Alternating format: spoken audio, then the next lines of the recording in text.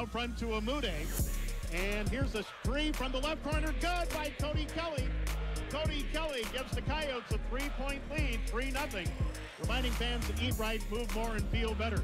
Here is Dylan Carl down low. He knocks down Tyler Peterson on the high post to Amude. In traffic again. Short shot good. He was fouled and will go to the line to try to complete. To Simpson. Thought about a three. Drives in instead. Backdoor and a slam to Tyler Peterson on a great feed from Tristan Simpson. He'll get it. Right corner, Brandon Armstrong for three, and that's good! Brandon Armstrong, first Coyote bench points, a well-marked three-point play.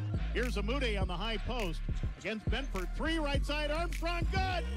Oh, when Brandon Armstrong gets going, he can get going. 2 threes off the bench. Lane backing down on Conchar and goes up with a jump hook that will get a nice roll.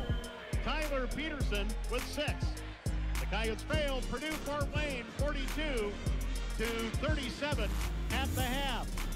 Again at the half in Summit League men's basketball. To Amude, stand, spin move, goes to the basket, scores and was fouled a third time, and will go to the line to try to complete the three. TP down low to Amude, spin move in the lane, at the rim, he'll score again. Stanley Amude with 18. 48 from the floor, 54%. 5 of 13 for 3, 38%. 23 rebounds, 9 turnovers that have turned into 8 Purdue Fort Wayne points. Purdue Fort Wayne down to 1 timeout left while the Coyotes have 3. And it will be Mastodon basketball on the floor. The Coyotes leading by 2, 71-69. Amude pull-up jumper just outside the lane. It's good.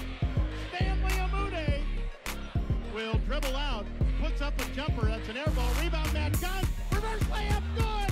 At the shot clock buzzer. Wow. Will dribble out, puts up a jumper. That's an air ball. Rebound, Matt Gunn. Reverse layup, good. At the shot buzzer will sound. The Coyotes win. The Coyotes win. 87-73. With the win. South Dakota 8-9. 2-2 in the Summit League. Purdue Fort Wayne falls to 12-8 and 4-1 in the Summit League. Coyotes now lead in the series with Fort Wayne 9 games to 8. They have a 5-3 record here in Birmingham, winning 87-70.